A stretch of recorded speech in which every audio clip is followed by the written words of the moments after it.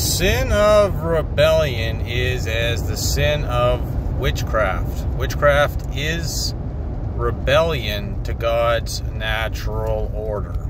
Okay, I don't care what your definitions say about it, what your modern definitions, I don't care about what the esoterics say. I'm talking about what the Bible says about witchcraft. And witchcraft is rebellion against God. So anything that is rebellious against God's natural order is in fact witchcraft. So when they say that they're pharmakia, right, that everybody likes to point to, that's been around forever, sorceries, right, when you think about all these things, magic, spells, what is it? It's manipulating something for a particular outcome.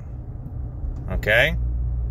And manipulation has a broader sense than just something happening, okay, and working out.